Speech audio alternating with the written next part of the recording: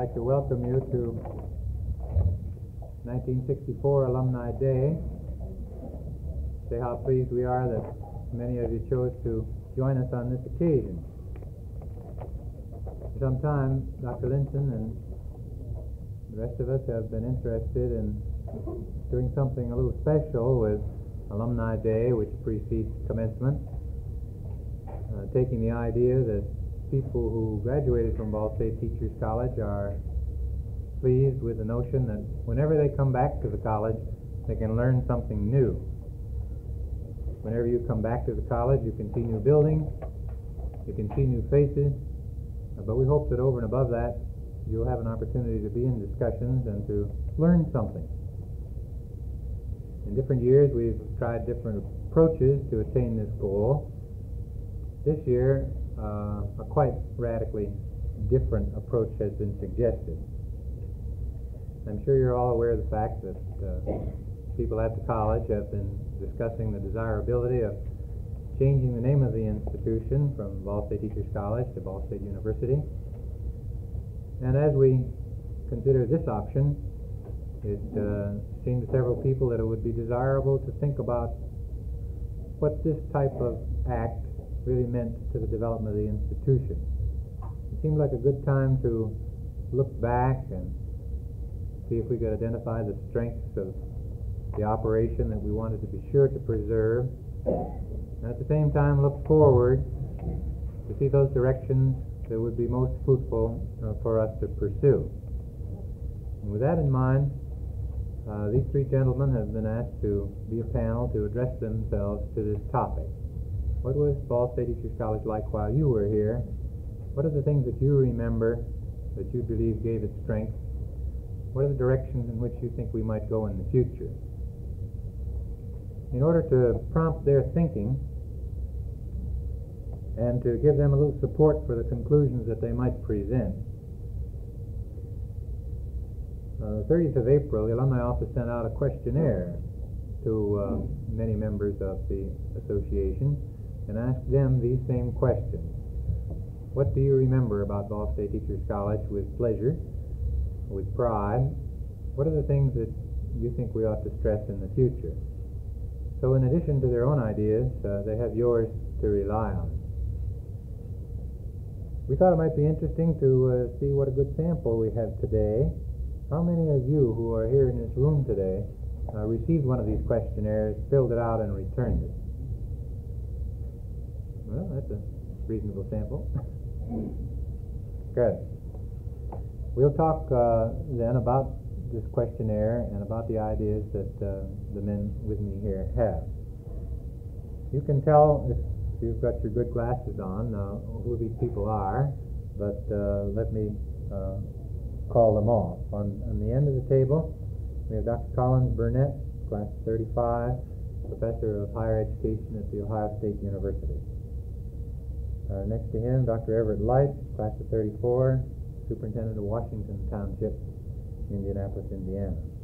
And next to me, Dr. Fred Armstrong, 41, senior staff member of the United States Steel Foundation. I don't know to what extent the other members of the panel brought their own cheering divisions, but I think it's real smart of you, Fred, to have invited your mother and father and your brother to be here. Everything that you say will be a plus.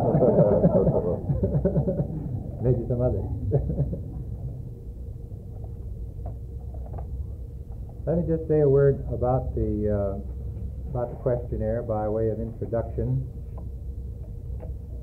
The figures that these gentlemen are going to refer to represent an accumulation of about 30% of a questionnaire response that was sent to about 2,000 people. About 50% of the alumni responded to this, but time permitted tabulation of only 30%.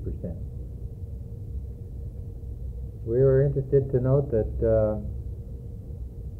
as we divided the questionnaires into 4 categories, those people who graduated from the institution before 1935, 36 to 45, 46 to 55, 56 to the present. But about 10% of the responses came from that first group. the people who graduated before 1935.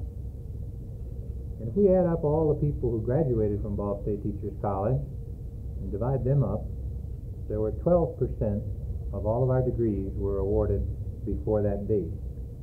So that's a pretty good response from that group. If you take the period 36 to 45, that's the next 10 years, 11% of the responses come from that group, and 13 or almost 14% of our degrees were awarded at that time, in that period. Our next period, 46 to 55, accounts for 27% of the questionnaires, and about 30% of the degrees come from that period. And the last period, 1956 to 1964, accounts for just over 50% of our questionnaire responses. And this accounts for about 43% or 44% of all of our degrees. So in the first three categories, we have a very good distribution, we think, very good representation of our graduates. It's in the last category that we have more than any other time. So perhaps these responses are a little heavily weighted in the direction of the most recent graduates. I could go on and say some more things about the questionnaire, but the way we've decided we'd operate this panel is to ask each member to say a few things about some of the categories that we've used here. The first one is personal data, the second is Ball State in the future, the third is teacher preparation, and so on. And we've asked each member of the panel to take one or more of these areas and develop it a little bit, and then add his personal ideas. With that in mind, let me turn to Dr. Armstrong, Dr. Burnett, who's going to tell us how he views the responses to this questionnaire and what he thinks about Ball State Teachers College as reflected by these data. Tom? Thank you. Thank you very much. We didn't ask you ahead of time, Dean Burkhardt, if we could throw in a couple of ad libs from time to time, but you may. All right. I wanted to mention that this seems to be the time of year to learn about alumni self-studies, because on the way over this morning, I happened to pick up a copy of the Springfield, Ohio paper and found that Barnard College has just recently completed a self-study of their some 13,000 women alumni. Barnard, you know, is the undergraduate college at Columbia University. And I'm not trying to compare Barnard with Ball State. There might be several differences. But anyhow, the important point is that Barnard has done the same thing that Ball State has done. And in the first paragraph of this news story is a kind of short profile of what the Barnard alumna looks like. And here's the quote. She's married to a professional man who makes more than $10,000 a year.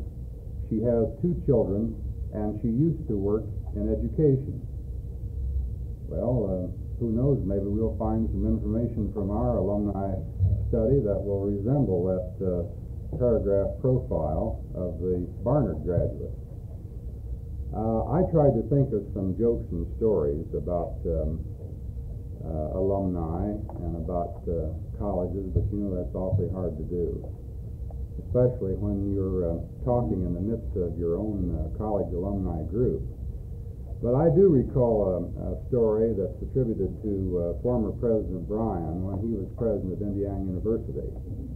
It seems that he was walking across the campus one day, and an alumnus came up to him and said, President Bryan, how does it happen that every year Indiana University seems to graduate so many fools? President Bryan said, why, the answer is easy. Every year we take in so many. Well, I don't think that applies to Ball State, but I thought you'd like to hear that story about Indiana anyhow.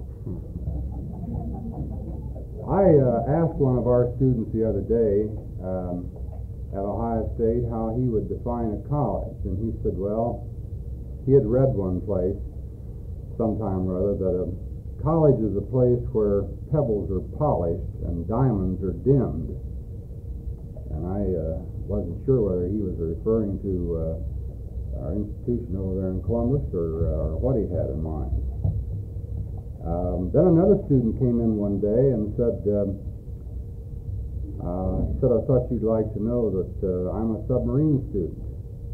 Well, I had never heard that term before, and I asked him what he meant by that. He said, I'm below sea level.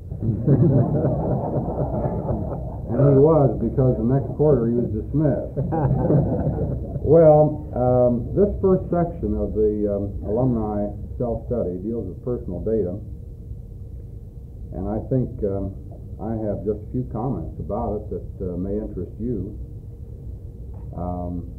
Since the sample of some 2,000 of the approximately 25,000 alumni of Ball State was picked on the basis of most of them being graduates, it's not at all a surprise to find in the first two answers that almost 95% who responded were graduates. In fact, I just wondered how it happened that the 7 slipped in there who had to answer and say they were not graduates, but I'm sure that's not an important point. Approximately 4.6% have master's degrees from Ball State and 1.5% PhD degrees. And that's not to be wondered at, in as much as Ball State started offering the master's degree only as recently as 1935. And since that was the year that Ball State let me go, I got out in that year. That's the way people who leave certain institutions refer to them now. I got out in 1935. I remember that man who got that first master's degree. He went up to Alaska in the Matanuska Valley. I thought it was very appropriate for him to get the first master's degree. I thought afterwards that it might have been better if he could have taken 3 or 4 more degrees along with him. I'm sure he needed them up there. And then in 1952, we gave the first PhD degree. So inasmuch as a fairly large number of alumni in this sample were from recent years, you'd expect the number of advanced degrees to be small. I would just make a guess to members of the panel here that if this same study were to be done 10 years from now, in 1974, we would find a fairly high percentage of alumni going on for MA and PhD degrees. And by the way, on another point, there is another doctor's degree, you know. We refer just to a PhD, but there could be something else. That isn't offered, I guess, here at the present time, but maybe it could be. Well, about the distribution of sex, here we have an advantage over Barnard College because they didn't even have to raise that question. They were just talking about 13,000 women. And certainly no one wants to belittle the importance of women, but I'm sure the female members of the alumni group, the alumni, would say that it was pretty nice to have some of the men around here. I'm not sure how they feel about that. I always felt that way on the other side of it. It was awfully nice to have a lot of girls on the campus. In fact, Fred Armstrong and I were talking, and we thought that there were about, maybe twice as many women as there were men when we were students here. Maybe I felt that way because it just seemed to me that there were women every place. And since then I've learned literally that women have gotten every place, even up in space and in all the professions and all the different areas. So anyhow, this distribution was 44% male and 56% approximately women. Then another important and interesting item asked the alumni to indicate their current residence. Well, you might want to know that about 72% are still living in Indiana. This is Delaware County, county adjoining Delaware, and some other county in Indiana. 72% of the 655 alumni who responded to this questionnaire are living in Indiana. 9.1% in a state adjoining Indiana, and I'm sure I checked that one when I answered the survey, and about 19% in another state. Now, somebody could raise the question, is it positive or negative for such a significant number of our graduates to stay in Indiana. Maybe somebody could argue it would be better if our graduates went to another part of the country. Why don't we send a lot of people to California and Florida, New York State, and Connecticut, and New Hampshire, and so on? Well, I don't know. Maybe it's just because people who grew up in Indiana like to stay in Indiana.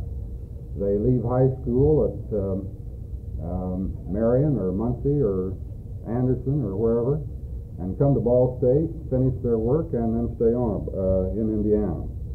So maybe somebody could be real nasty and say this indicates a certain conservatism, a bit of provincialism, and Ball State graduates just don't move. They don't migrate to other parts of the country. Well, maybe this is a good indication. At least in terms of benefit to the state of Indiana, someone could argue. The graduates of Ball State give good dividends because most of them tend to stay right here in Indiana and teach and do other kinds of leadership jobs in the community. Well, I don't know. If somebody disagrees, please come in on it, because I'm sure there'll be plenty of chance for you to disagree. Another item: what is your and your spouse's present occupation? Well, about 50% of the responding group said teaching, and of that group, about 12.4% said their spouse was also teaching. The next largest percentage was housewives. 17.1% said that they were engaged as housewives. Let's see one or two others. College teacher, 3%. College administrator, 1%. Professional, MD, and other, about 7%.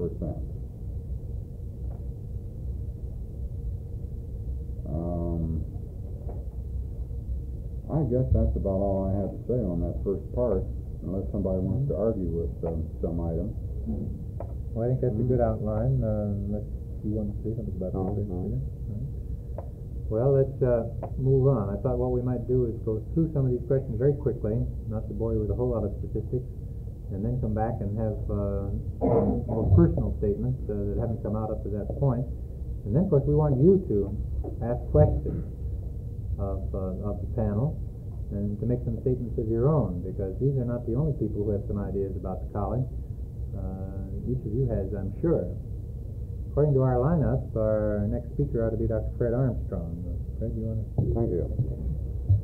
I haven't brought a story, and I'm sure that Colin's stories will more than do for the rest of the panel.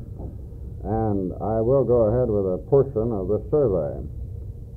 Then I think it will be useful for us all to try to come back and redefine its meaning, pick out the larger ideas if possible. But section 2 of the survey is perhaps one of the more significant because it has to do with Ball State and the future, of concern to all of us. And indeed, this first question is Ball State Teachers College should change its name to Ball State University. This perhaps is the most pregnant question in the whole questionnaire, and I think the answers provided would be about as you might guess. The respondents had 5 graded choices, and 31% of them said they strongly agree that it should be known as Ball State University. Another 31% simply agreed. This makes a clear majority saying yes. And for about 1/4 of the respondents, it didn't make much difference one way or the other to them. And only about 15% disagreed or strongly disagreed. So there would seem to be a mandate among alumni for becoming a university. Now, this simply says change its name to Ball State University, and of course it doesn't say what is a university or what would Ball State University be, but it's not now. And I don't know the answers to these questions. I think the administration would like to hear opinions from all of us about this. In my own view, had this question been asked in 1938 or in almost any year, I think the response very likely would have been quite similar. People would say, yes, it would be nice if it were a university. And my impression has been, through many of these intervening years, that Ball State and its trustees had been dedicated to becoming the very best possible teachers' college. And in my view, it has done that. And now this does constitute a considerable change in the route of this institution in the future. I would have more to say about the whole concept of Ball State as a university later on. But to get on with responses you people have made to the question, another looked ahead to 1975 and asked you whether Ball State should be an outstanding institution over what geographical region. Only 2 or 3% thought principally serving East Central Indiana, 22% serving all of Indiana, 37% serving the Middle West, and 39% rendering service national in scope. So that we have again a majority of people looking well beyond the borders of Indiana as the service area, so to speak, of Ball State. Now, this, I think, is also comparable to the role of many institutions, public institutions of about this size. We know that nationally, only 25% of college students cross the state boundary to go to college. And this would seem roughly parallel to that kind of statistic. I do think it holds implications for what I understand is a problem in Indiana and in all states, and that is what should be the philosophy of the state, of the citizens of the state, concerning encouraging students to come in from other states or discouraging them. And this can be done, of course, by the amount of tuition differential there is between the home citizen student and the out-of-state student. This seems to be moving in different directions around the country in a very interesting way. Perhaps the most extreme movement that I know about going on now is in the state of Virginia, where there is a strong movement in the state legislature to exclude entirely students who are not native Virginians at the University of Virginia. Now, they're being strongly discouraged from this view by their own University of Virginia, its faculty and administration, and by educational leaders from other states. And I doubt if it ever really happens, but there may be a compromise in which the tuition is raised so high as to, in effect, discourage other students.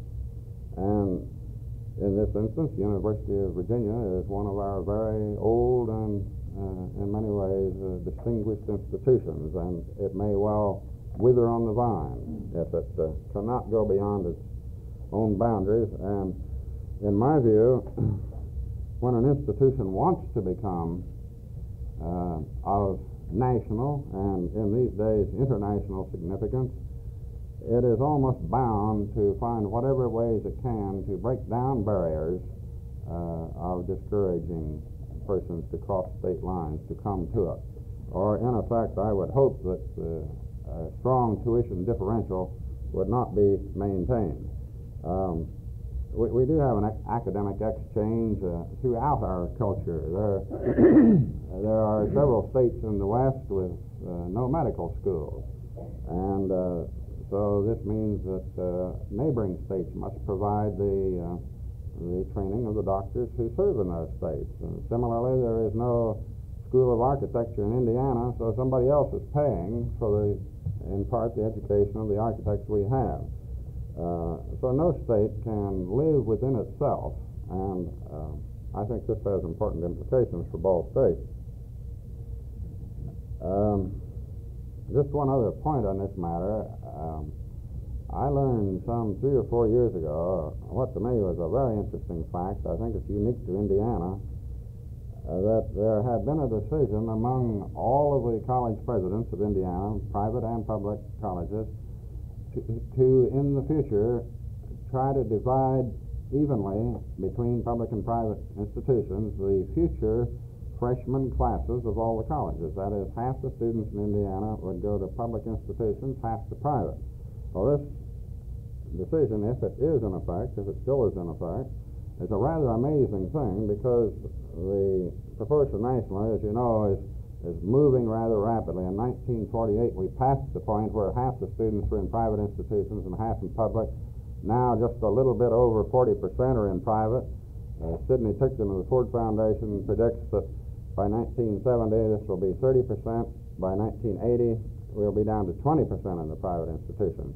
So if Indiana does continue with this 50-50 relationship, you see it will be in a somewhat unique situation.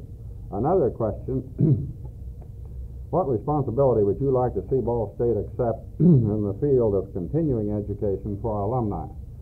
And here there was a rather even distribution of responses among the choices.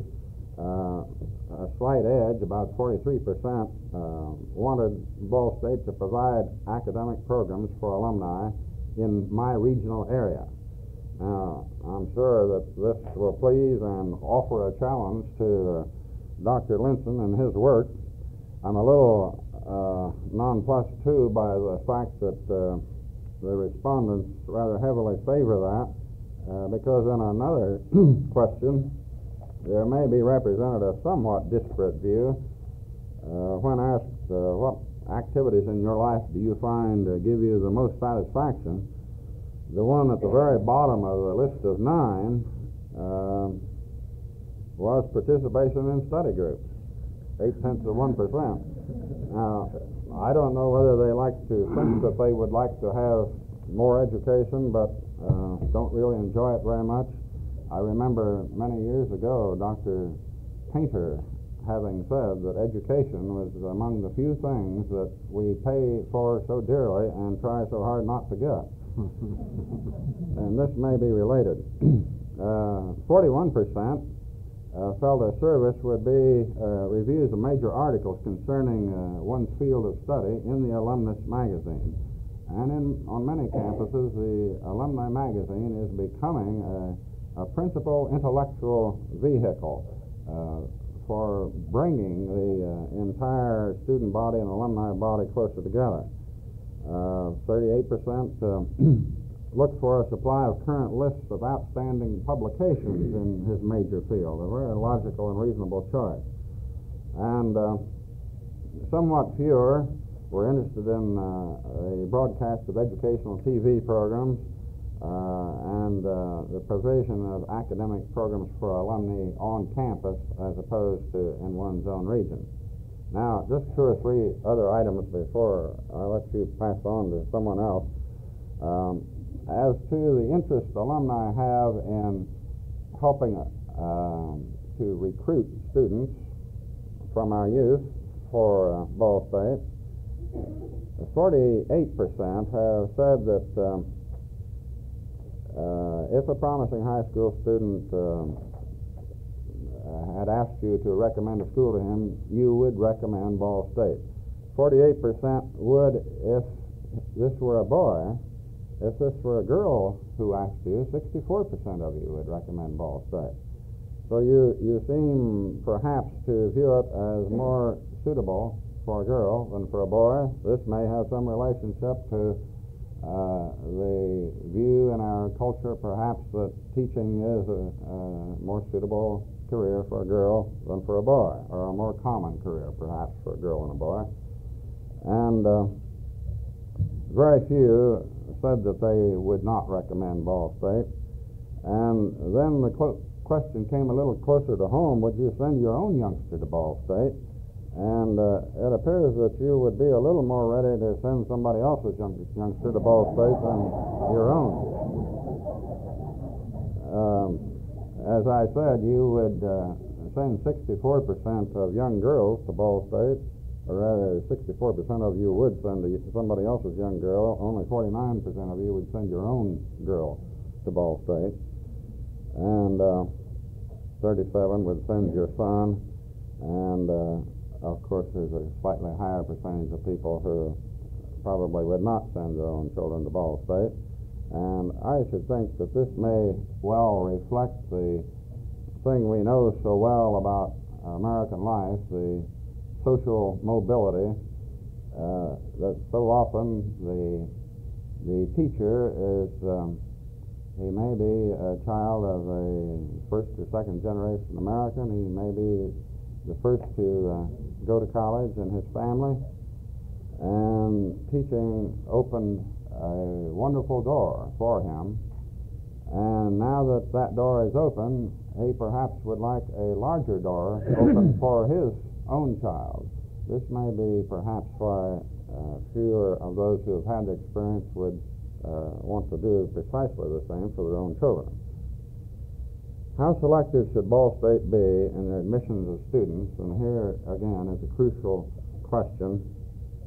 The largest group, well, there were two rather large group answers here.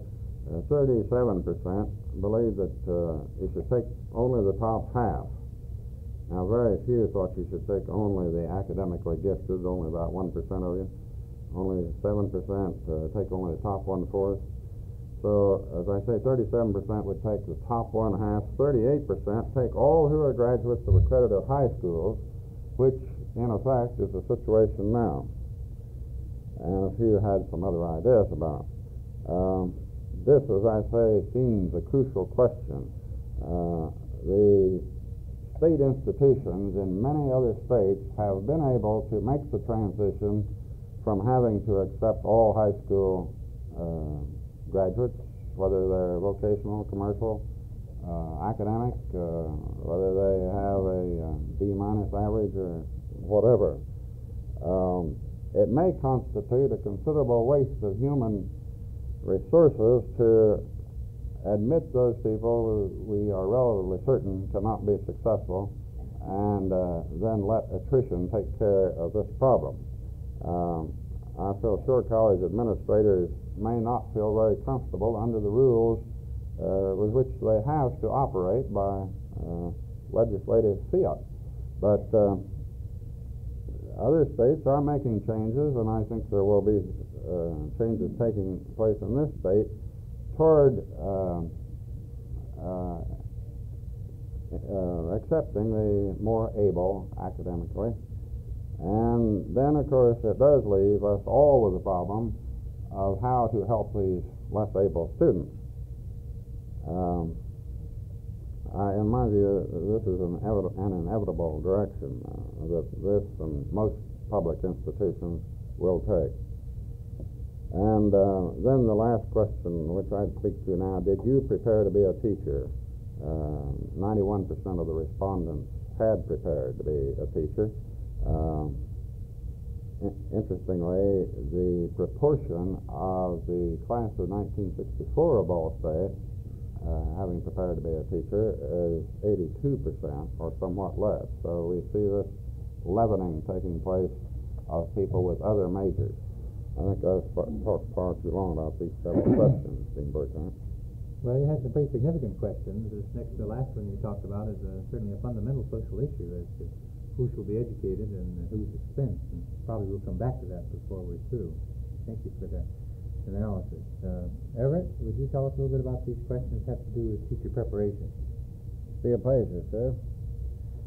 As you know, my business is that of managing a school system.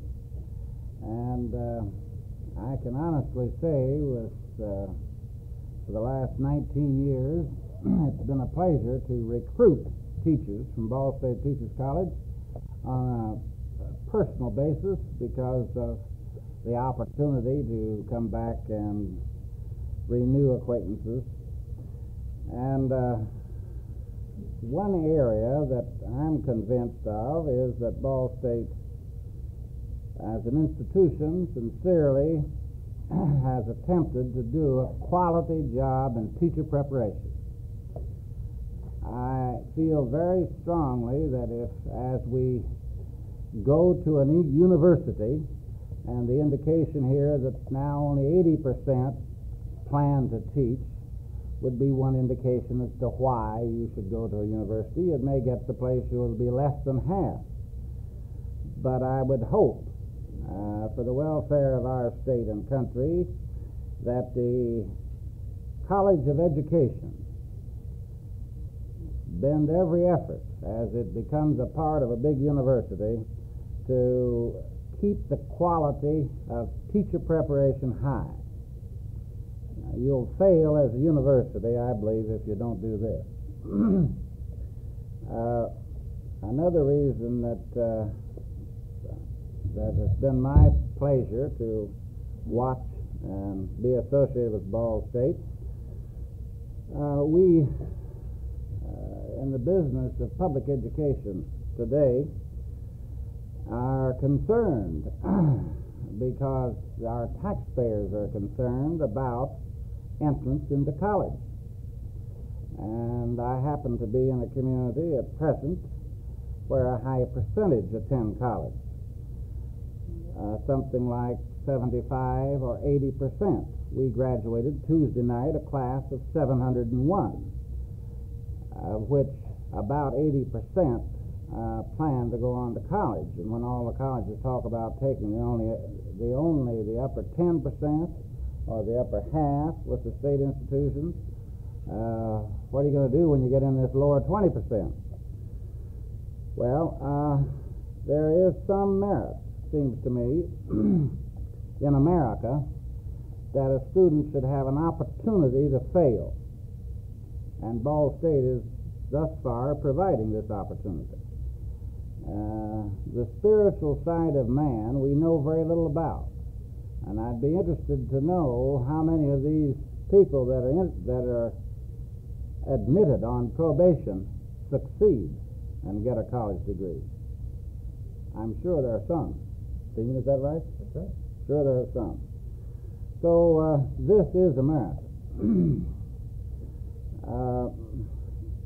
As a test to my belief of this institution's worthiness, I suspect our school, I think last year, sent something like 40 people here. And I believe this year it'll be maybe 60 or more. I'm not sure. We do send proportionately. I think Indiana was talking with Elvis Starr recently, and we send last year, I think, to IU 125. And I suspect this year it'll be 150 or more.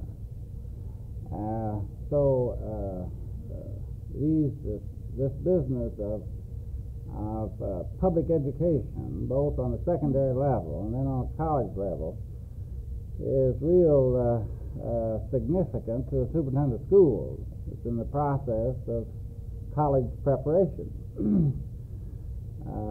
Another reason that I'm particularly interested is to show you what I think of the institution. I have a daughter here preparing to be a teacher.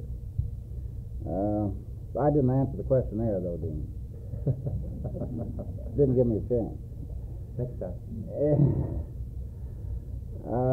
The question under teacher preparation, I prepared for teaching but never taught because of, and there were 113 answered this question, and as you would expect, other business, marriage, military service took up the majority, almost 75%.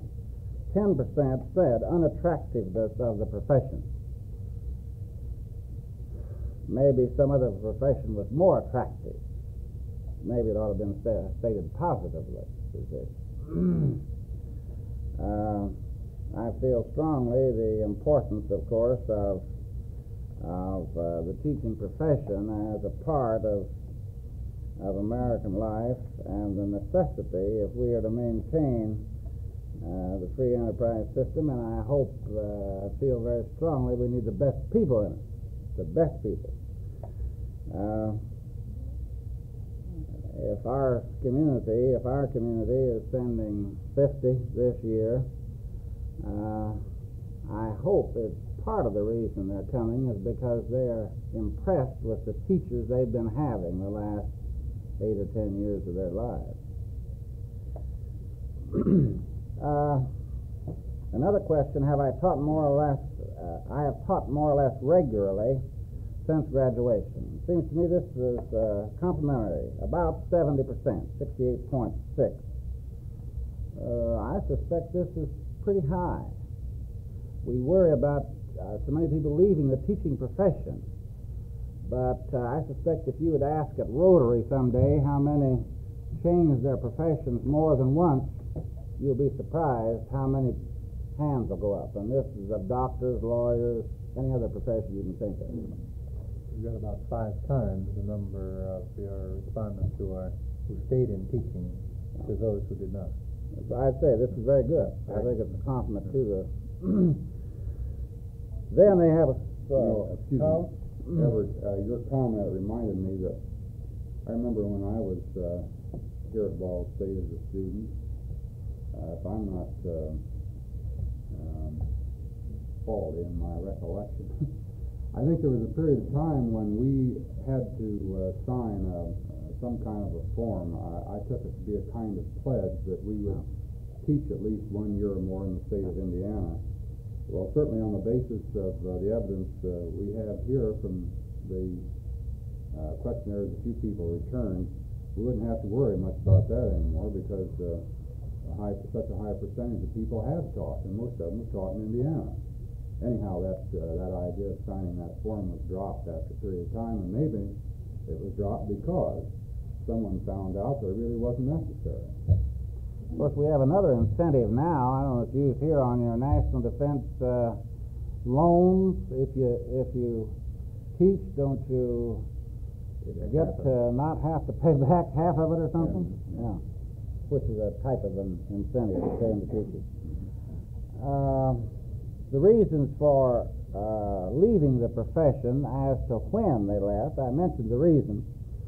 As to when, after 1, 2, 3, 4, or 5 years, it varies. There were 213 that answered this question, 22%, 16, 32, and so on. I don't think this is too important because was followed up by the next question. My reason for having left the teaching profession was, and you guessed it, what heads the list is my number one problem, marriage and pregnancy, in far as keeping personnel is concerned. So it doesn't seem, I think this is a normal, logical, biological process. In that order, too. We don't want to do away with it. Although there are times I'd like to delay some of these things to keep teachers teaching a little bit at 3 or 4 years instead of 1 or 2. We should point out, too, that the marriage and pregnancy came in that order. Yeah, yeah. First, you know, so many students get married now before they complete their college work. And I can remember so clearly when I was taking a course in adolescent psychology with Dr. Heidel, that one day he asked the question if there was any married person in the room. Well, I was sitting somewhere up toward the front, I remember, and all of us turned around to look. It was a class of about 30 or 35, and there was one person, a girl, in the back of the room who raised her hand. And I remember we all looked at her as though she were some kind of freak, because we just hadn't realized that anybody would be married and still be in college. My goodness, how things have changed. Now it's almost the other way. I probably ought to admit it this time, Collins, I was married my last 2 years in college, too. Good for you. They used to give me more newspaper space for being the only member of the football team married than anything I ever did. That was an indication that you could carry increased responsibility. Absolutely. The other question on the assignment that I have on teacher preparation, on re-entering the teaching profession, and about half out of the number that answered this question resumed the profession after later in life, after family responsibilities had subsided. Naturally, this is many fine teachers, mothers that we have coming back into the profession now after their children have grown or at least are in school. Teacher preparation, your major function as an institution, and I would hope it'll be the major function as a university. I've had my say. According to that 27, where you find 50% of the people who come back into teaching, that says to you all you have to do is be patient. Yeah. Okay. Collins, you talk to us a little bit about the academic major and what the students thought about that, the alumni thought about that. I'll be glad to. I want to comment on a point that Everett made when he was talking about his children, and he mentioned he has a daughter here at Ball State. He was more successful than I because I talked about it, my two children, and they never came right out and said plainly why they didn't want to come to Ball State, but from what they did say, I got the implication that they thought one catastrophe had been enough, and there was no reason to compound it. So I wasn't successful. Well, Collins, I convinced my daughter that 30 years was enough time. They'd never know the old man anyway. And, of course, Ball State is much larger in enrollment now, so that would make it even more difficult to find out about the father. Well, anyhow, let's take a look at the academic major. There were about 30 items under this category, and you could guess, I'm sure, how you responded to these items.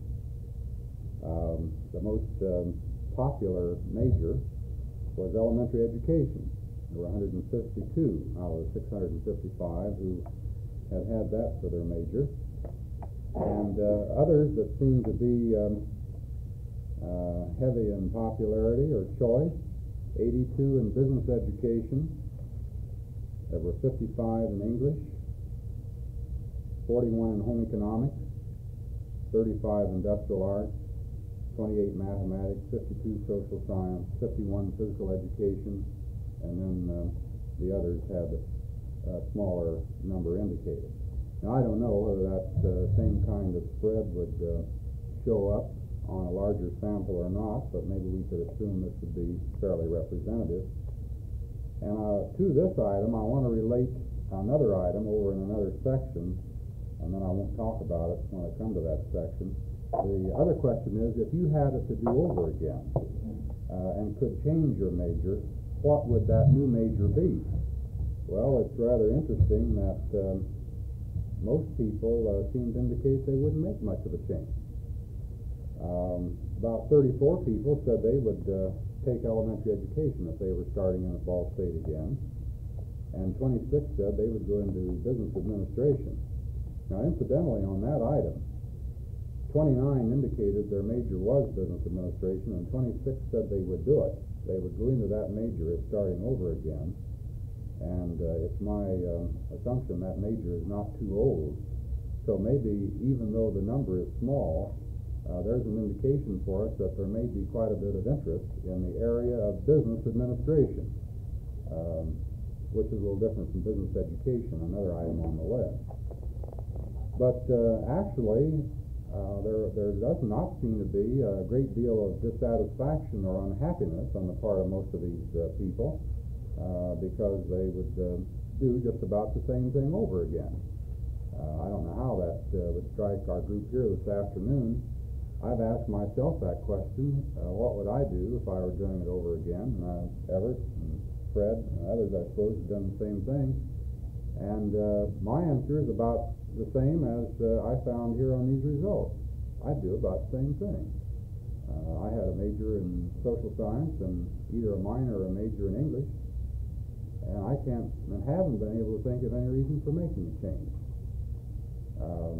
I did indicate I would take more psychology courses. I took, I think, all there were at the time, and that leads into another point. About 28 people, or no, I guess it's percent, isn't it, in the blue figure on the right? This is percent, isn't it? That's still numbers. No, this is numbers. Yeah, I wanted to be sure. Yeah, 28 people indicated that if they were coming back to start over again, they would have a major in psychology. And either we don't have that as a major area yet at Ball State, or we're just about at the point of moving into it.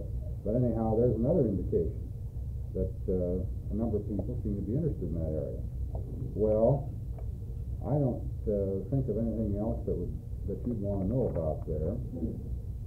Now, Section 5, you want me to go ahead with that? Yes. Section 5, if you had it to do over again,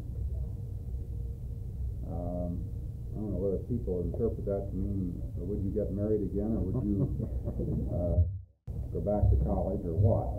By the way, Everett, you or somebody said a while ago that every time you come back to Ball State, you learn something new. Well, I remember your comment to me. You said that I hadn't changed much. I had a paunch or a pot. I don't know how you referred to it. I had a pot and had lost most of my hair. Well, actually, I'm not very articulate, am I?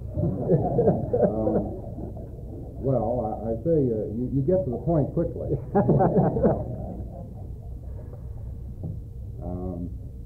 Well, anyhow, if you had it to do over again, and there are some interesting items here, and I'll just comment briefly about them. For the most part, as we've already indicated, the people who responded said yes, I'd taken the same major. 320 out of 655, that's almost half. I'd take the same major over. 228 said probably I'd take the same thing. 71 said probably not, and only 34 said definitely not. So here again, is this an indication that Ball State did a good job for us?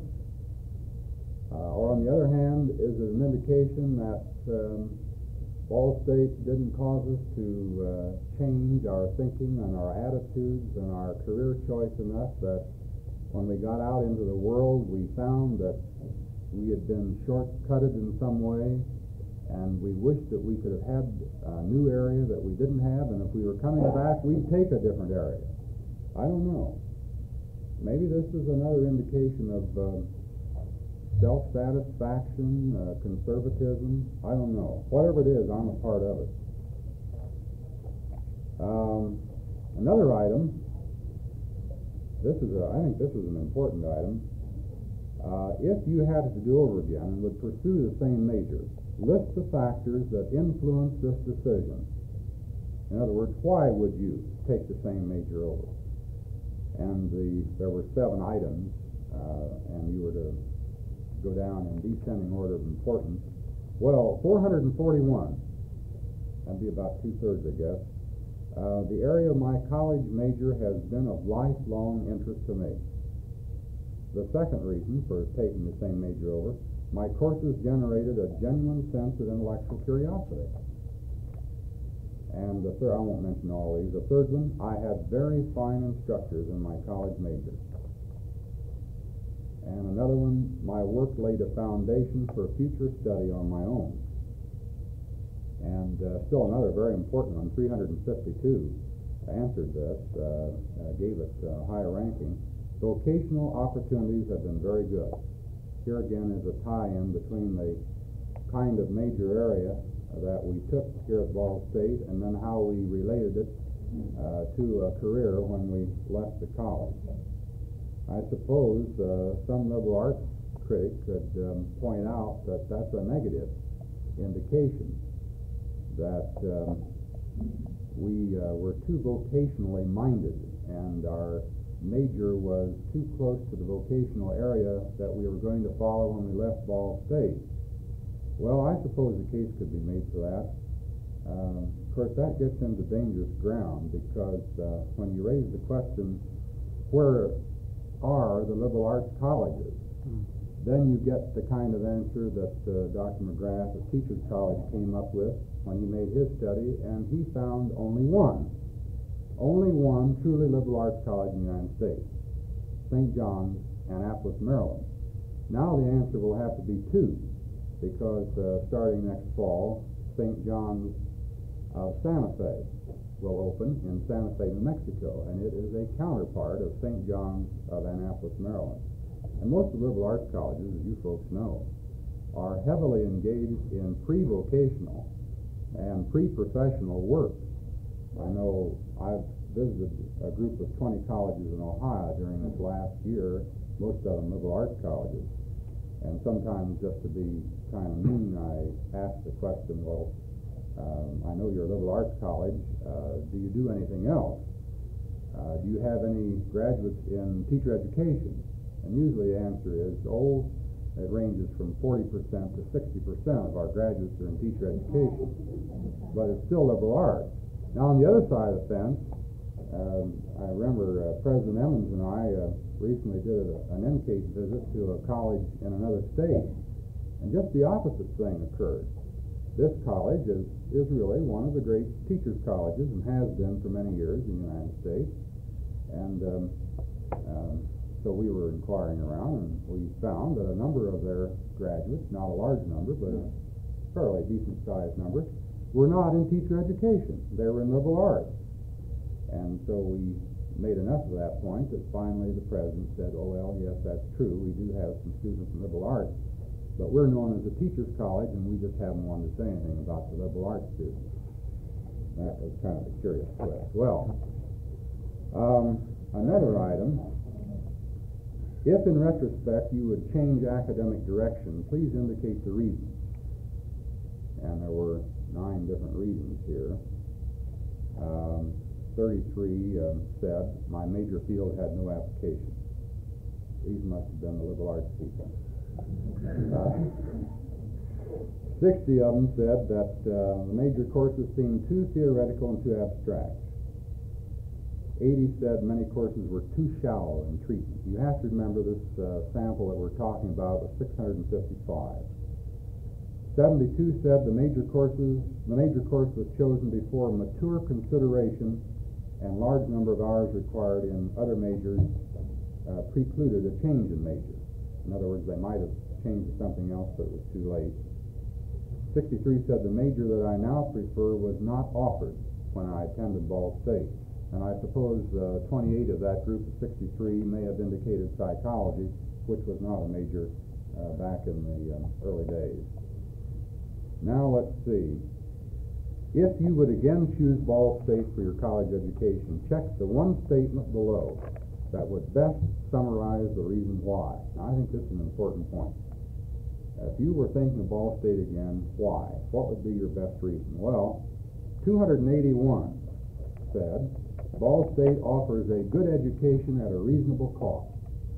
Now, there are 2 important points tied together. Quality and cost, reasonable cost. 186 said, I think Ball State is an excellent college. 115, I have no complaints about Ball State.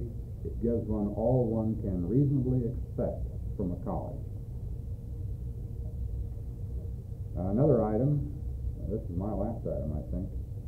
If you would not choose Ball State again as your institution, check the one statement that would best summarize your reason. Well, obviously, if so many of them would have chosen it again, we're not going to find a very large number for any of these items, and that's the way it turns out.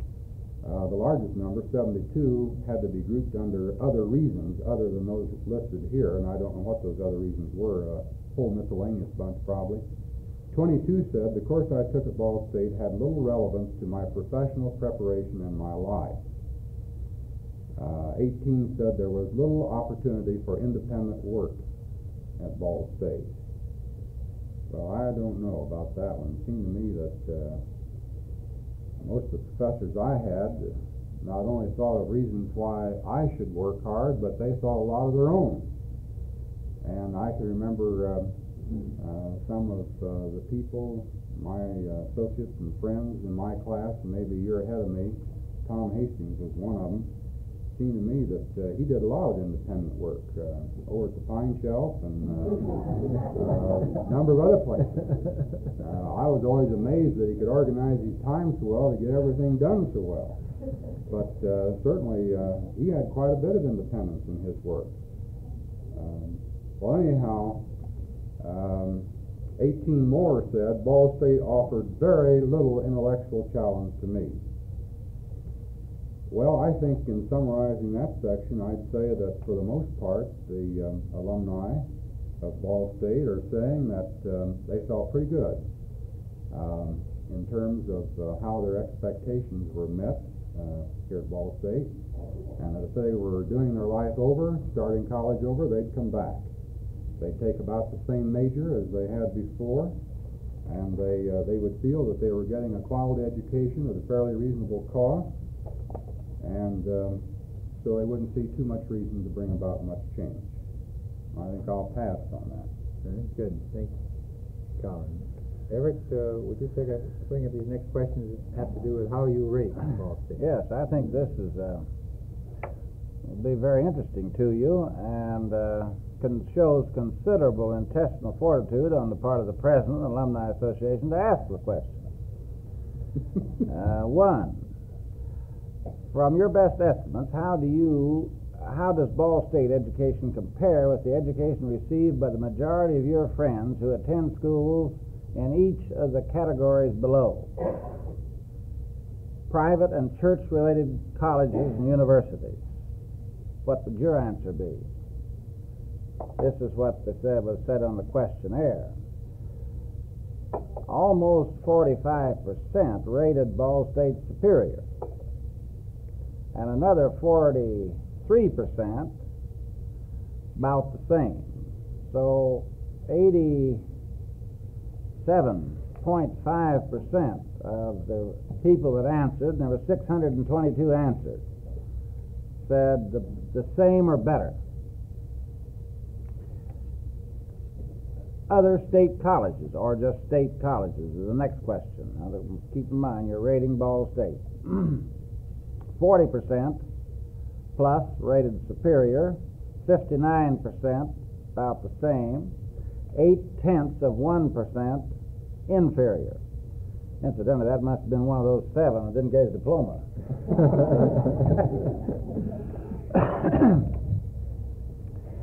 Other state universities.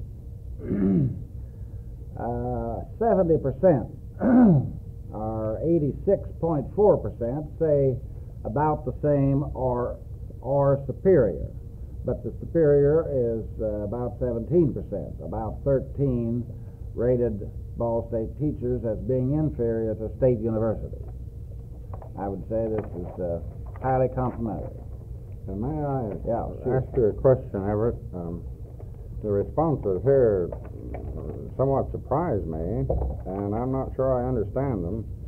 One way I believe to interpret this is that typically the Ball State alumnus may feel very strongly that his institution has provided a better education than, let's say, Harvard or Princeton, much better, but not so much better than the University of Mississippi. Well, I would guess that they're really comparing with, it says, majority with education received by the majority of your friends who attend in the categories below.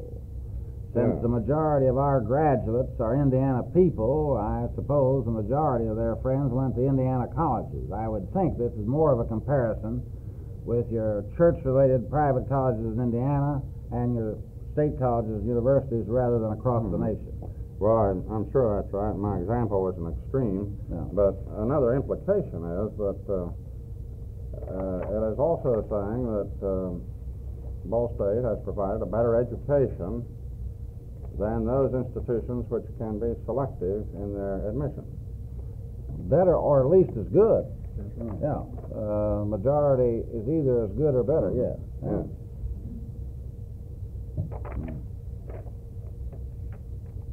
I just thought of something. All right. You know, Fred's point raises an interesting series of ideas. This whole business of selection of students at the point of admission. The assumption is, of course, that the tighter, the more competitive admission standards that you have, the better quality of student that you get. And I suppose there's something in that. But it's interesting to note that on our campus, in the last 3 Septembers, 65% or more of our entering freshmen on the Columbus campus, not counting the branch centers, have been from the upper third of their high school class. This last September, 68%. And yet, curiously enough, the percentage of dismissals is the same as it was 4 years ago. Now, our president has been very much concerned about this because he's made the point that he actually thinks that if we get to the point where we take only the students from the upper third of their high school class, it's very possible the percentage of dismissals would still be the same. And this, of course, causes a lot of speculation. Well, anyhow. Collins, it seems to me that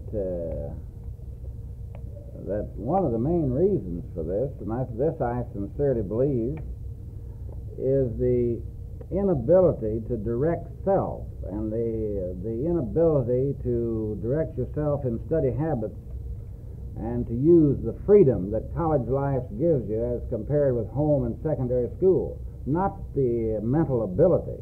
More kids flunk out of college because their inability to direct their day, plan their time, than because of their inability to get the academic subject. But Collins is talking about a point that has to do with the faculty and the faculty's attitude toward the students they have, and I think he's saying that given 5 categories, A through F, faculty is applying these 5 categories to the students they have without a great deal of reference to the total population.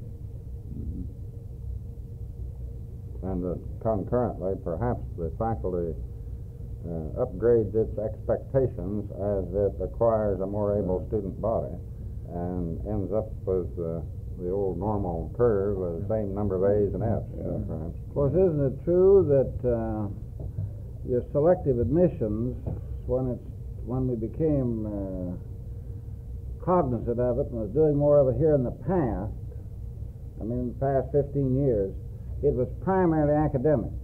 But aren't we now looking for something besides academic attainment? Aren't we more concerned with the psychological adjustment, the part of the country, the type of home, a lot of these things? Yeah. That is, your real selective institutions are doing more of the total selection rather than just the academic selection. That's right. Well, the next, this is a good one. Would you please rate the relative strengths and weaknesses of Ball State as they compare to colleges and universities that you know? Again, I would guess that the majority of them that answer know more about Midwest colleges, and particularly Indiana colleges and universities, rather than the Eastern Seaboard or Western Seaboard. For career training, 88.5% rate this is one of Ball State's strengths. Development of a well-rounded individual, about 80% rate this as a strength. A challenging intellectual program, here 60-40, 60% rated as a strength.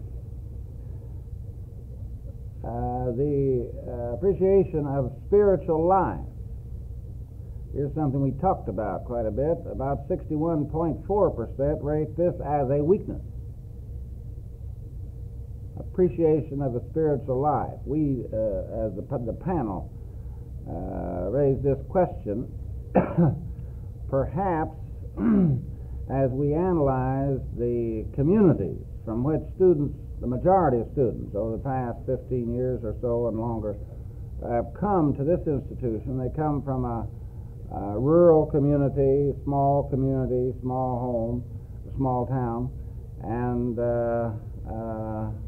perhaps they relate the freedom of college and the fact they don't have to participate spiritually in weekly services and so forth to the fact they did at home. But whatever, this is something perhaps the college folks may want to look into. maybe this has to do also, I don't know whether the hullabaloo about the separation of church and state we've been reading about in the last year and a half, whether this might have an influence on that kind of an answer or not. The opportunity to examine politically, social, and moral questions. 55% rate this as a strength, over half. The opportunity to acquire social polish, confidence, and poise. 60-40 again. 60% rate as a strength. The opportunity for contacts with with a more sophisticated group of people. And about 64% say that this is a strength or a weakness. I guess they think we teachers aren't too sophisticated. Everett, you know, I was relating that to my thinking when Fred was talking earlier about the alumni response that Ball State should be an outstanding institution and serve the nation as a whole. They don't add up quite, do they? Well, perhaps they're expressing the same idea. Yeah. I hope that it would in the future. Yeah. I wonder what the meaning sophisticated had for whoever designed the questionnaire and the people who responded to it. I can't remember now. Can you answer that, Linson? I always thought it was city slicker kind of thing. Well, I remember that I got the notion that sophisticated would apply to the person, at least when I was here in college, who wanted to smoke but couldn't on the campus, so he went across the street to the pine shop. How about the fellow who used to leave his cigar butts on the curb and then pick them up when he come back? He was just showing the effects of the Depression. Well, we'll continue here. Number 8, marriage opportunities. My daughters don't think this is too good a place. But the alumni think it's 68.8%. So I think it's a real good place. I think a good many of these folks met their wives or husbands here. In other words, you rate high. Opportunities to develop an appreciation of culture and the finer things of life. There's not they certainly don't associate culture and sophistication together. Here it's 75.9%. This is a good place. That's interesting. International outlook. Again, and I think this gives some validity to what Dean Burkhardt just said, 63% consider this a weakness. Another question that you might be interested in, particularly using the rating scale on the right, would you please grade the following aspects of a college? Here we had 652, and they asked quality of faculty. And you folks did real well. Average or above, 90-some%. Superior, 13.5, 13.5. Above average, 53. Average, 27. So above average and superior, 67%. I'd say it's pretty complimentary. Quality of administration. We're going to rate Jack Emmons here now.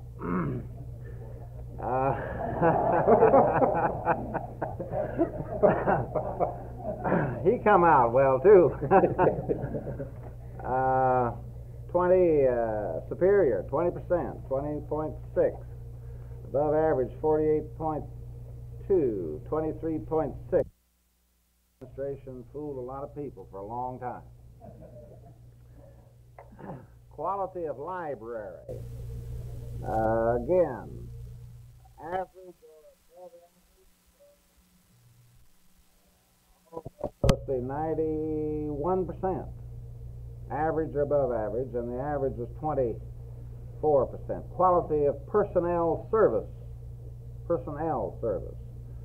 In this area, the superior was down to only 10%. Above average, about 33, and average 42. So it looks like, 81, 82 average or above, but about half and half above average and average. Of the group of all these things, of all these 6 or 7 things that I'm reading, this has the highest percentage of just average. Just average. This is something the college folks certainly want. Appearance of buildings and grounds. 96.4% average or above, and 87% of that is above average or superior. You'll have to give your buildings and grounds people a pat on the back. This is what they think of your buildings and grounds. College relationship with surrounding community. Again, average and above average combined amounts to about 90%. And the attractiveness of surrounding community, this is not so high, but about 80-some% average or above. Do you think that the attitudes of the Ball State faculty members were, number 1, very conservative, 2, conservative, 3, middle of the road, so on, liberal, very liberal, other? I see a few people on the edge of their chair. I want to hear this. Very conservative, 1.8%. Incidentally, there were 652 that answered this question. Conservative, 21.5%. Middle of the roaders, 45.9. Liberal, 22.2. Very liberal, 3.4, and I don't know what that was. This is 51 as the number of this last question. How much did your experience at Ball State contribute to your cultural development? And I think this is an indication of the fact that they think well of their college. 43% helped substantially, 40% somewhat, only 15 made little difference, but less than 1% say it hindered it. Again, that's one of those 7 didn't get the diploma. Yeah, probably so. Dean, that about goes through that. All right, thank you, Everett. Fred, would you take us through these questions on what's been happening to our graduates since graduation? Yes, just 2 or 3 items which I think can be treated rather quickly. My question is to what life activities do you find give you the most satisfaction? The order of those suggested, the rank order, is probably about as you would expect. Preponderant group, 64%, found the career or occupation to give the greatest satisfaction. And then well down after that percentage comes association with friends. Now, the first of these 2, career or occupation, of course, is literally related to one's college education. The second, association with friends, is implicitly, since I suppose one tends to find friends among those who have had similar experiences. And then after that, with related almost equal percentages, marriage and family, leisure time activities, literature, art, music, rather low on the scale, particularly in contrast to noting that in an earlier question, Ball State graduates found this perhaps to be one of Ball State's weaknesses, its lack of appreciation of the spiritual life. Perhaps, as the panel here has indicated, they came to college with something of a religious background, perhaps did not have strong experiences during college, and this again I suppose we would relate to the separation of church and state principally, and as a consequence perhaps do not follow through with much religious experience, or at least do not find this very satisfying. Of course, it could be like spinach, too. Yeah. Be good for everybody else and not necessarily good for me. Right. And then community affairs, interestingly, ranks rather low. And it has often been my experience, and it's a thing that has concerned me, that teachers do not seem much involved with community affairs wherever I've been. They teach about it, they teach about citizen responsibility, but you don't see them on the board of the Red Cross or volunteer workers and this and that thing very often. They feel they have a full life serving youth in their profession, and I can understand that community affairs is ranked quite low. And the very last item is the one I alluded to before, participation in study groups. Not much satisfaction is found from that.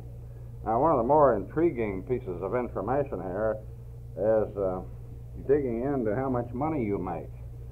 And you were asked to indicate your income last year, ranging from no income through about 10 or 11 steps to $20,000 and over, and also the income of your wife, or spouse rather. And I understand that all of this information about income of all alumni is on file in Bob Linson's office, and that anyone who subscribes more than $100 a year has free access to that file. I don't know the median income. The most popular income level was $5,000 to $7,000. Quite a broad range. 28% of the respondents found themselves in that group, the highest percentage. And among the spouses, it was also the highest. 22.9% of spouses were in that income range, which means, in effect, we would double that, you see, for family income for those who did have two incomes. 14% had no income, and I presume these are housewives for the most part. And among spouses, 20% had no income. Well, then, under $1,000, a very small figure, 3.9, rising to the figure I mentioned, 5,000 to 7,000. Then, in descending order, rather sharply, 7,000 to 8,000 drops from the 28% I mentioned down to 10%. And descending order, 20,000 over, 1.7%. Or grouped a bit differently, if we view those $9,000 and above, it accounts for 18% of the respondents, 21% of the spouses, and I feel confident, though I don't have figures with me, that this represents income medians and distribution somewhat above national levels for all people. Now, one final question that made an interesting stab at the political points of view of respondents, and I think it's about enough to say that generally they turned out to be a fairly conservative group, and the spouses were quite parallel. I suppose they tended to think alike within a family. They might have been a little more conservative than many of us would have thought. It's interesting to, if we can label them rather conservative, it's interesting to speculate as to how they get to be that way. That is, are they from rural Republican tradition in Indiana? If so, how do we discount the number of students who have come from working families who live in heavily democratic areas? Where are they in Indiana? Pardon? Where are those heavily democratic areas in Indiana? Well, they're in a part of they're in the southeast part of Muncie. They're in they're in every city, and Indiana indeed is a Republican state in terms of voter registration.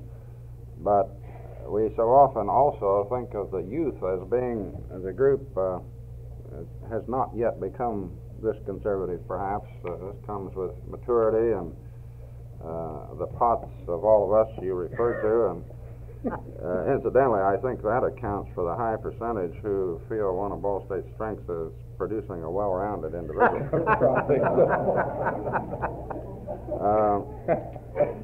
It's interesting to compare that to this rather conservative bent among alumni with the views earlier described as to their view of the faculty, which put the faculty pretty much down the middle of the road in terms of conservative vis-a-vis liberal attitudes.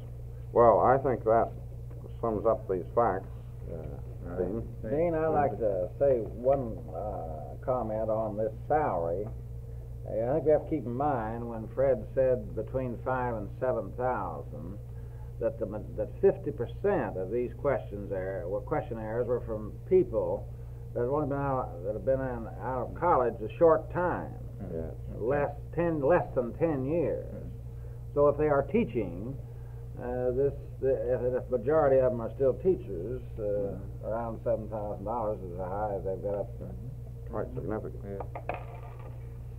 Now, I'd like to take this opportunity to express our appreciation to Dr. David Rice of our Office of Research, who was with Dr. Linson in preparing these statistics for us to work with today.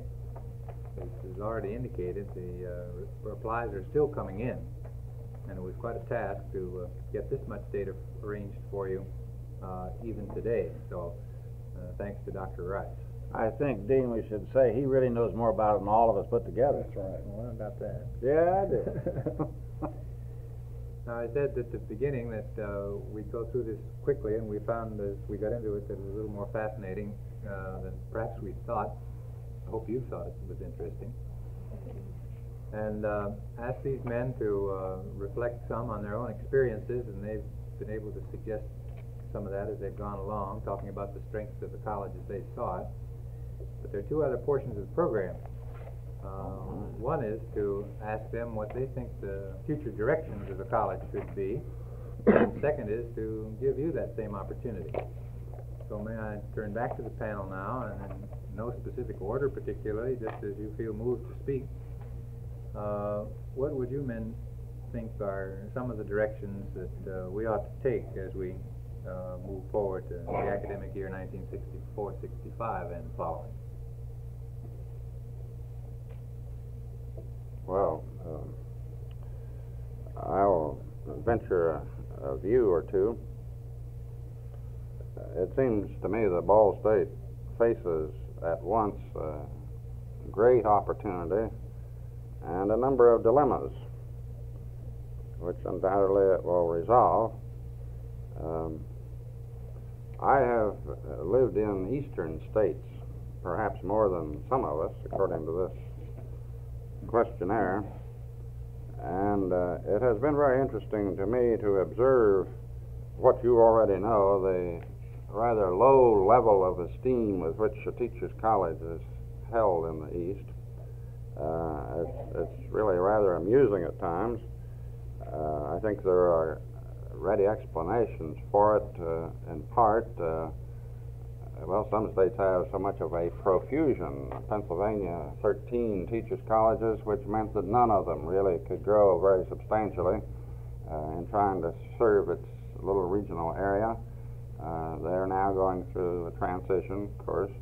And then the East was the beginning of the traditional kind of higher education in America, and still a fountainhead of it. And teacher training grew up as a different kind of animal, not only in the East, but all over the United States. Now we find, over recent years, this strong trend to get rid of the teacher's college designation in state after state after state. Nobody wants to be known anymore as a teacher's college. Within this picture, then, Ball State has become one of the great teachers' colleges. In quantity, I think year after year it graduates, it ranks second, third, first as to the number of elementary school teachers teachers being graduated and in other respects as well. It is highly regarded throughout the nation. It has established a great reputation. Now, as it turns to become a university, I think it does face problems, but a kind of dilemma in part I talk about is the admission of students. I think Everett has rightly said that we must provide almost everyone the opportunity to fail. He has also said that we need the very best people in teaching. Well, we must agree with this. And it may be hard to fit these two things together. We do know that those institutions which can be selective, the Reeds, the Knoxes, the Swarthmores, do have, in many respects, a superior kind of student, which the institution cannot expect to have as a standard within its student body when it must admit all comers. So as Ball State moves into university status and a medical school, a school of architecture, professional schools, a separate college of arts and sciences, I think it will find itself rather impelled toward rising academic standards, and then it will have to face this question of its responsibility to the full citizenship of the state, to all the youth of the state. The point which seems to me especially pertinent in the future of Ball State is related to this question of the reputation of the Teachers College. There is a strong movement in the nation, as you know, concerned with accreditation of teacher education. And some new voices are being heard. People who have not been part of teacher accreditation are saying, we have a view about this too. We have had nothing to do with it, but we think it might be done differently. There's currently a considerable turmoil in this whole area. And incidentally, not incidentally, but I should want to add that Dr. Emmons is a leader in representing Ball State and the history of accreditation as we know it in this whole area. He is serving high positions of responsibility, and you can be assured that Ball State and like institutions will be well represented. I talked yesterday on the phone briefly with Dr. Meyer, who is conducting this major study under the auspices of AAAS on what has been the effect of certification procedures and standards on teacher education. No one really knows this yet, so the question is being asked, what has been the effect? He says that he's about halfway through this study, some 15 months, so a few months from now, I think we will have major announcements. We will have some answers to the questions that Dr. Conant has posed. Dr. Conant would do away with virtually all certification. But it seems to me that in the future, the state departments of education are going to have much less authority in prescribing not only teacher certification, teacher education curricula, and curricula of the elementary and secondary schools than they have had in the past. I think we will begin to erase some of these state lines, and indeed you could be certified as a teacher in one state where you got your training and move to another state, and without having to take a course in the history of Nevada, move into a school and teach. There will be a kind of matching up an agreement, and there will be new voices, and some of these new voices will be people from the more strictly academic life. This may, in my view, have a good effect on an institution like Ball State, because it has always been so busy in the proper and prudent training of teachers that there has not been much time or money to let a professor rattle around in his laboratory and do what he would like to do there, in effect discover knowledge. The teachers' colleges have not been discoverers of knowledge. They have been conveyors of knowledge. But But they have had to depend upon the arts and science colleges, the great universities and graduate schools to develop the new knowledge. Now it seems to me, with Ball State turning to university status, it has an opportunity and a responsibility to have both working together. And I think there will be a much more effective teaching and learning program going on when it is also involved in the generation of new knowledge. A thought or two of mine. Very good. It seems to me that in any kind of an organization, the problem of size goes right hand in hand with the problem of the administration and maintaining quality. I used to try to be a manager of a school system with 1,300 enrollment. I'm now trying to manage one with 13,000. Well, we have much more opportunity to do quality in the big, but we have much more opportunity to fail. And I believe the real problem of bigness is quality. And in line with, to continue on Armstrong's thought, I'm not sure in teacher education. In fact, I believe, I am sure that we have not been creative. We have not spent the percentage of our institutional dollar on research and development that practically any other business has to do to keep up. And with the tremendous burst through of knowledge that we've had in the last 2.5 decades, now the problem is not how much, because it's impossible to accumulate the facts. And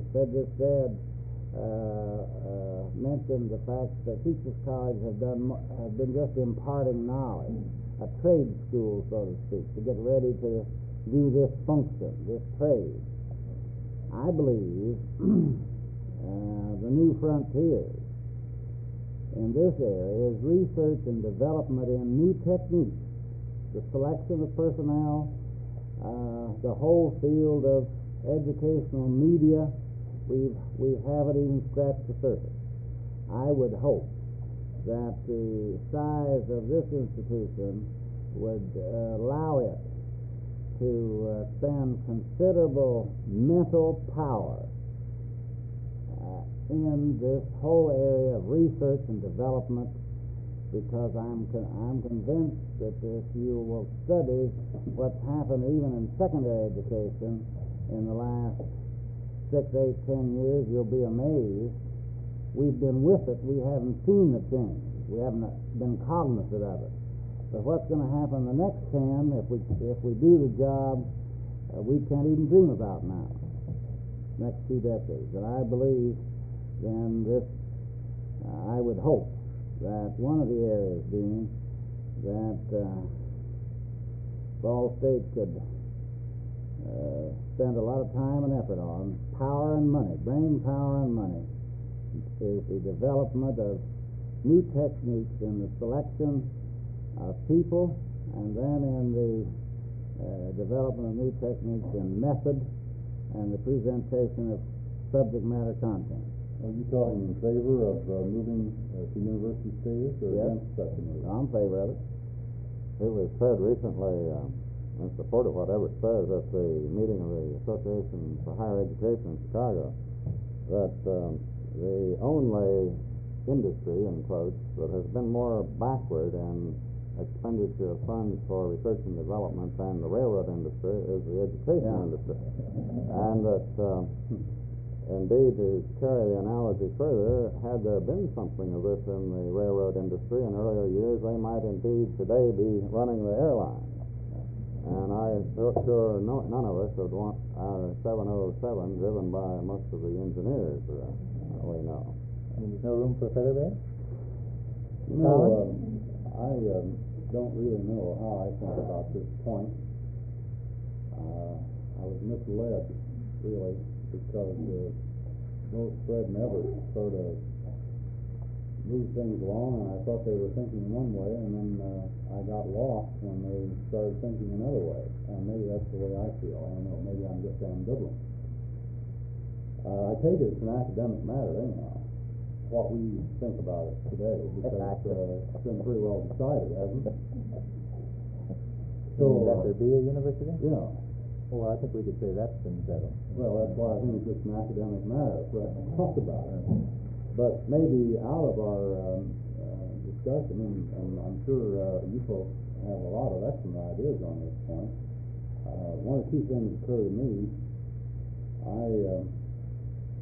I think most of us who answered the questionnaire may have responded somewhat favorably in moving from college status to university status, simply because university status has a certain aura about it that reflects more prestige and credit to us. If that's why we answered that way, I'm not sure that our response is a good criterion to use to judge whether or not we should move from college to university status. It's kind of the old hierarchy of going up the ladder. Many two-year colleges, junior colleges, have started out, and then after a few years they want to move to four-year college level so they can give bachelor's degrees.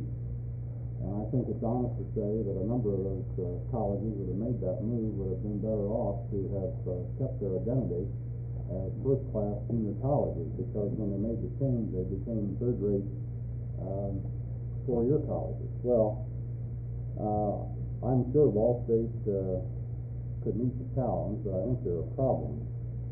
You know, Fred and Everett both commented on research. Well, no one dares knock research. That's just like talking against democracy or love or anything else that's very favored in our society. But that area has complications, because Ball State has established a great reputation as an excellent college for the preparation of outstanding teachers.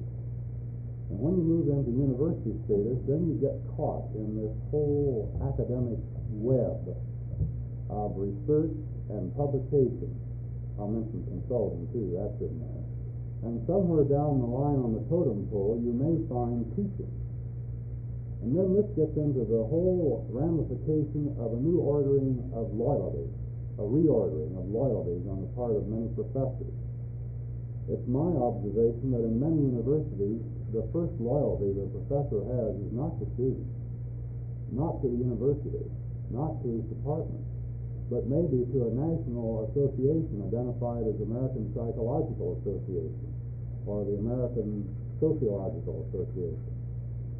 So this can become a kind of dangerous twist, that if students get dropped down the totem pole very far, then Ball State will lose something that it's had for a long time. I'm not saying this will happen, but I'm saying this is a concern that I would have, because invariably people in a university setting do become greatly concerned about research and publication. As a matter of fact, when you look at the professor culture of universities in America, you find three subcultures. You find some who are called teaching professors, and they teach. Then you find a great many who are research professors, and they may do very little teaching. And then you find others who are consulting professors, and they may do little research and little teaching. But it's not inaccurate to say that on many university campuses, it's an exception rather than the rule for the freshman student or even the sophomore student to have a contact with anybody called an assistant professor. For the most part, he is taught by graduate teaching assistants working on PhD degrees. And as a matter of fact, in some of the remedial courses, I realize the University of Illinois doesn't have any remedial courses anymore. We still have them at our place, although we're going to get rid of them. In the teaching of those courses, it's not graduate teaching assistants working on PhDs, but rather seniors and juniors, undergraduate students who may be teaching sections of those courses. Now, these are all a part of reality, and I'm saying this is a concern. Then you get to budget. Now, when you get to university status, you have to have specialized faculty, specialized laboratories, library facilities, and of course a curriculum in which if you have 5 or 6 or 8 or 10 students in a class, that's the way it ought to be, if it's a specialized professional area. Well, this means more money. And the state of Indiana and the board of trustees for Ball State probably have thought about this matter very carefully. But if there isn't enough budget to support the concept of a university and all its ramifications, then that could be a problem. And I can tell you there's some universities who are already faced with that problem. And when you start thinking about a budget for a college of medicine or school of architecture, you go into outer space almost immediately in terms of the extent of that budget. Now, on the other hand, I agree that a lot of these good things could happen too, and I'm in favor of those. It occurs to me that if it were possible either to hold on to the concept of an outstanding college or else develop and extend what we've already had as an image of Ball State over the years in preparing teachers for secondary schools and elementary schools, then if we could add another idea, which is still in the teaching area, that of preparing well-qualified and effective college teachers and administrators. Some colleges are doing that. There's no reason why Ball State can't do it. And this would make a great contribution because it's just possible one of these days we'll have teacher certification at the college level. And this would tie in very closely with Ball State's reputation in developing well-qualified people who can become certified to teach at the elementary and secondary level. So the development of college teachers and administrators could become an important part of the job. This wasn't referred to, I know, in the questionnaire, but I just thought of it. So I don't know where that leaves us, but that's one idea anyhow. Dean, may I get on the other side and support the implication of what Collins has just said? Certainly one of the things that should go on in a teacher's college, and that is that every professor every day give a good demonstration. And as I think back in my college career, I can think of 1 or 2 that I believe did this in conscientiously. Planned to give an example of excellent classroom teaching and presentation of subject matter daily. But most PhDs in our colleges today have had no methods courses or no teacher training. And most of them teach the way they were last taught, even to college freshmen. And they were last taught on a lecture, presentation, exam method. So there might be merit to be against becoming a university because and maintain and strive for this high quality of teacher preparation, even better than our reputation now suggests that we do. It seems to me that education as such, particularly public education, when we consider the time and effort, tax dollars, there is the general public interest of public education since Sputnik has, I don't know how many times multiplied, because they're spending millions upon millions, and people are interested in this, and they're interested in their youngsters and their ability to adjust to the space age. So maybe, and I'm sure all the profs around here and the administration and board have given this a great deal of thought. But you know, one of the problems in our country, seems to me, is our lack of respect for quality. Whether it's a youngster getting his lesson, or the teacher doing the teaching, or a carpenter building a house, or whatever it is. And probably most important, and where can we do more good than to set an example of quality in a classroom? You know, and some of these attitudes, and when we talk about quality in terms of not only our work, but our word, our integrity, our thoughts,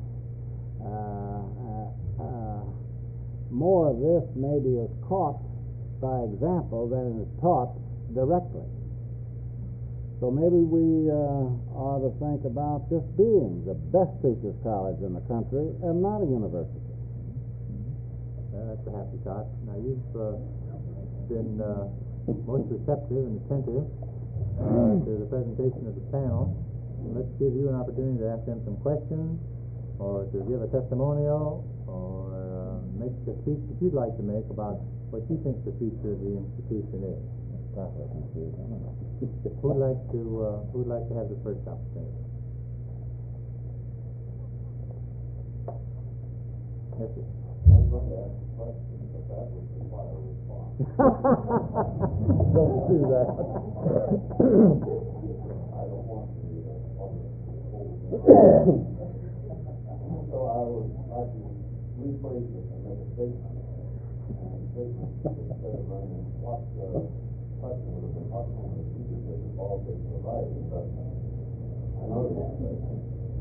I would like to say that I think Ball State should be providing some kind of leadership in the state of Indiana to help Indiana bring itself up to date in the development of the junior college and provide partial answers for many of the questions and dilemmas that you've talked about, particularly for instance, admission. Good thought. Good thought. Excellent statement, Mr. Chairman. Fine. Incidentally, that leads to a question from Howard Armstrong's question. Has there been a survey of higher education made recently in Indiana? I probably ought to know, but I don't. Well, a survey of what? We have a survey every week. Well, I mean a comprehensive study of the needs and problems of higher education in the whole state. Well, let me turn the question into the audience and ask Dr. Rice if he'd like to speak to this. Seems to me that he made a study recently having to do with junior colleges. Would you like to speak to that, Dave? There was a partial analysis made of the 2-year post-high education only, and the study was limited only to that aspect of the higher education. Since that time, the legislature has had a subcommittee studying the problems of higher education. Well, I think Howard's question and point related to that sort of thing, that unless there were other provisions for helping high school graduates get into some kind of post-high school education, such as a community college or at least a 2-year college, that the fact that Ball State's going from a college status to a university status may not help the situation in the state. In fact, it could be a handicap. Well, Fred referred to the activities of the colleges in the state, private and public working together, and annually an analysis is made of the enrollment in the 35 or 36 Indiana colleges and universities. And on the basis of this, we all take another look at the principle to which we adhere, namely that it would be real nice if we could have 50% of the students in private institutions and 50% in public. And it does become more difficult to maintain that balance, so that there is this kind of an analysis being made regularly. Then 4 public institutions have looked at the problem, and the 2 universities have decided to expand their offerings at the extension centers, and have discussed presenting a bill to the next legislature for the establishment of 4 4-year colleges. along this general line. But somebody else out here now would like to ask a question or make a statement. Yes, sir. Well, I'm quite certain there are many provocative avenues toward becoming a university. However, I think, until I would know more about the university, that the emphasis would be put on further developing of the teacher college that was mentioned by the President, improving on our name. That to me is, as at the time being, more important and pressing rather than developing into a university. I took a master's degree at one of the world's best-known teacher colleges, a part of the university, and I truly wasn't forced to learn too much more, or given the opportunity, I don't think I was even forced, than what I had acquired here at Ball State, a special college. So I think that for Indiana, at the present time, these are my feelings, that we should think more about improving our teacher college rather than branching out into a university. I believe that we would do something. I think that to me it's not quite time or the necessity for it. And I think I was taught to be a teacher. And it's up to me and the other fellows if we want to branch out on our own. But I think that I was hired to be a teacher. And that's what I want to be. Good. All right. Somebody over here is going to make a statement. Yes, sir. There's John Burnett. John Burnsworth. Being a member of the school board, first, one of my concerns is getting quality teachers. And I'm wondering whether the requirement of obtaining a master's degree is giving us what we need. What would be your attitude towards giving a beginning teacher more experience before he goes into the classroom? Like possibly an internship served by medical men, say possibly a year of practical experience before he enters into the classroom rather than trying to stress on advanced degrees. We've got an authority here in the audience who can respond to this. Let me call on a man who wears two hats regularly. That's the Dean of our Division of Education, Dr. Earl Johnson, and also Executive Secretary of the Teacher Training Licensing Commission of the state of Indiana. Earl, would you like to respond to that? Well, I think that's a good question to ask, I don't think there's any question of what we're going to move in the direction of. And we have moved in the direction of full-time student teaching, which has moved in the direction of mentioning. And I'm confident that many of us would like to see the internship for a year. Some way we worked out so that we would have a close relationship with that person during that first year he's out teaching. However, you're always faced with the problem of the cost to a student who really is anxious to get out and start earning. When Dr. Combs was here on the campus, he said to me, you have the money, but the one thing you would like to do that you're not now doing after the year's internship, that's expensive, wasn't it? I said, yes, he said, money didn't make you do it. Now, I think that's really a very good point you made, and I'm sure it's the direction we're going to go, because it's a good direction to go. I would like to say this while I'm on the feet, Burkhardt. I am really pleased to hear this expression that we must not lose our mission, and I I would like to say that one division of this university is going to be a teacher's college, and I was privileged to be one of a committee that saw to it that we did that function strongly in our organization. Right. Let's take one more statement or question, comment. I move we adjourn. Well, you got a chance to Oh, talk. okay. Is there one more? I was reading the faces of the people. Well, it is true that our means are limited by our ends.